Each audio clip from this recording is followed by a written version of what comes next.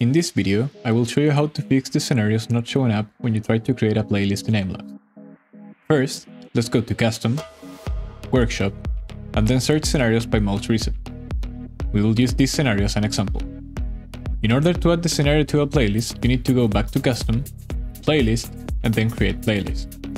Then, in the search bar, you just need to search the name of the scenario. As you can see, even though I spelled the scenario name correctly, it isn't showing up in the search results. This happens because in Aimlabs you can add scenarios that you have never played to a playlist. This makes sense in a way, since how could you know that you want a scenario that you have never played? But if you're making a playlist with scenarios someone told you were good or that you saw in a video, you will run into this problem. The solution is simple. Go back to the Workshop or Training tab and search for the scenario. Once you find it, make sure to play it. You don't need a full playthrough, just a couple of seconds is enough. After this, you can go back to making your playlist. And as you can see, now the scenarios show up as expected.